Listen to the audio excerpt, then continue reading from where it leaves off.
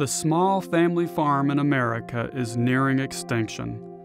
The total number of farms has fallen from about 7 million in 1935 to about 2 million today. Every week, over 300 farmers leave their land for good. Historically, subsidy dollars have flowed to large farmers and not to small farmers.